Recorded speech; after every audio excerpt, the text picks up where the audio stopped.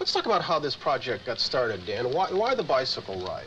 Well, we at the Harvard Hunger Action Committee had been working for about 4 years with an organization called Oxfam-America, participating in what they call their Fast for a World Harvest, where students at school would give up a meal, and the university would donate the money that was raised to Oxfam-America.